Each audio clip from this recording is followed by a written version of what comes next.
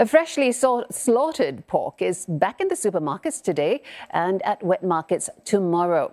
The supply was disrupted for more than a week after live pig imports from Pulau Bulan farm were halted because African swine fever was detected there.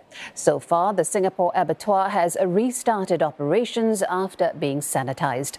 The recent batch of live pigs come from Sarawak in Malaysia. Giving this update on Facebook, Senior Minister of State for Sustainability and the Environment, Koh Poh Koon, thanked Singaporeans for reacting calmly to the disruption.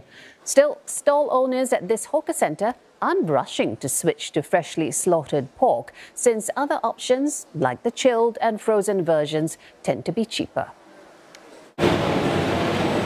We use a mixture of fresh and frozen. We will consider again because the supply actually did increase a bit of price for the fresh pork, maybe 10 to 20%. 我们是用冰冻的啦，没有用印尼的猪啦。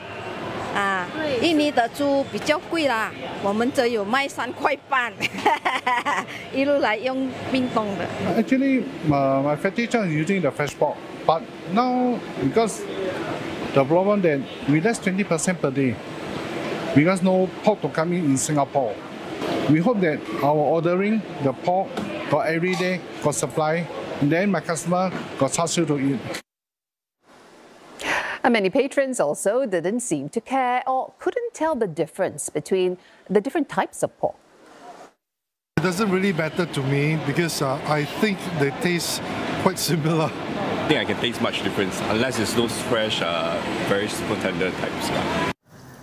Supermarkets like Sheng Siong tell CNA that to make up for the shortfall, they have been ramping up chilled pork supply from Australia.